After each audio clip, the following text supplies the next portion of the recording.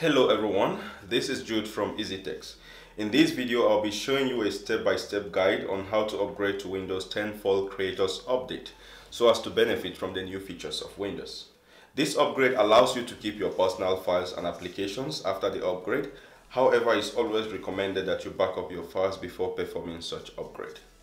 Now, there are many different ways to do your backup depending on what you want to keep or what is more important to you. If you are mainly concerned about your personal files and folders, then you may consider copying them to a flash stick or to an external hard drive. This could be faster, especially if you don't have much files to save. But if you want to back up your files and folders, your programs, and also your operating system, then I recommend you do a full system backup, and here is how you do that in Windows 10. Go to your control panel. A quick way to do that is to go to your search and type control panel. Then click on the control panel icon. Now on the top right corner of the control panel window where it says View By, click the drop down and select large icons. Then click on Backup and Restore. At the top left corner of the screen that comes up, click on Create a System Image. It then asks you where you want to save your backup. Connect your flash or external hard drive and then select on a hard disk. Click on the drop down and select Refresh. It should automatically detect your storage device. Then click on Next and then Start Backup. Now the backup might take a while depending on the amount of files and applications you have on your system. I'm going to fast forward this process for the purpose of this video.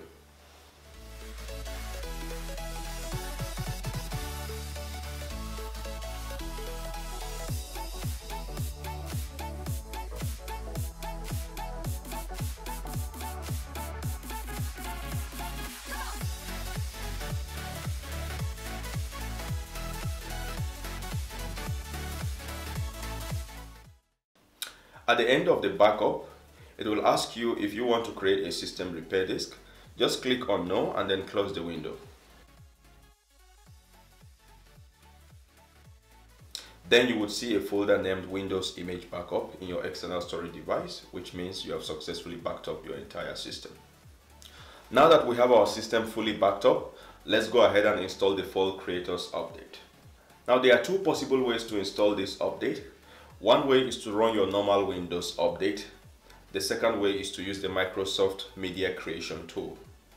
Now please note that if you are still running Windows 7 or Windows 8.1 and you wish to upgrade to Windows 10, then following the steps I showed in this video will upgrade you to Windows 10 and automatically install the File Creators Update, so you don't need to do it as a separate process. I will add a link to this video in the description section below. If you are already running Windows 10 and you wish to upgrade using the Check for Update tool, you can go to your search and type Check for Update. Then click on Check for Update on the windows that follows. Your update will download and install automatically as usual. Now in many cases, this procedure wouldn't get you the File Creators Update, so you may need to use the second method, which is the Media Creation tool. Now at the end of this video, I will be showing you how to verify if you have successfully installed the File Creators Update in case you tried this first process and it works for you, so you can verify if it's in fact updated. To download the Media Creation tool, go to your browser and search Download Windows 10 Disk Image. Click on the first result from Microsoft, then it will take you to the download page.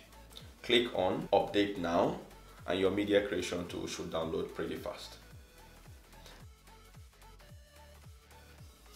Then launch the Media Creation tool by double-clicking and then follow the directions shown in this video to complete the update process.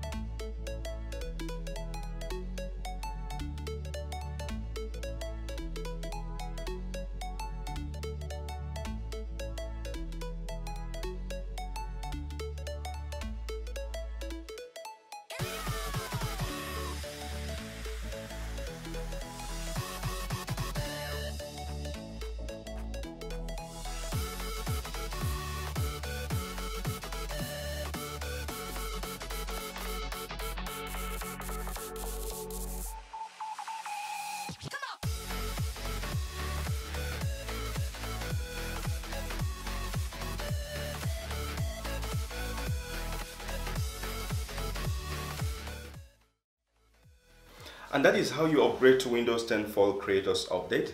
Now, if you are still wondering if you already have the Creators Update installed or not, this is how to verify. Open your File Explorer and click on this PC. Then from the computer menu, click System Properties. Under Windows Specification, it should have a version number 1709, which is the version number for the Fall Creators Update. Now, if you want, you can go ahead and delete the previous version of Windows. This is completely optional, as Windows will do that automatically after 10 days. But if you already want to free up some disk space, then go to your search and type Settings. From your Windows settings, go to System, then Storage, then change how we free up space. Then on this window, you can choose to delete the previous version of Windows and clear now to complete the process.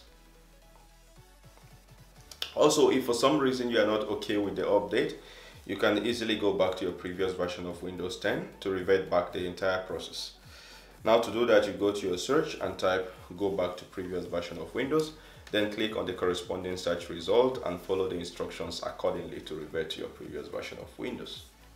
And that completes the session. If you found this video useful, please give it a thumbs up and share with anyone who you think might find it useful as well. Don't forget to subscribe to my channel and hit the bell button for updates on future videos. Thanks for watching and see you again soon.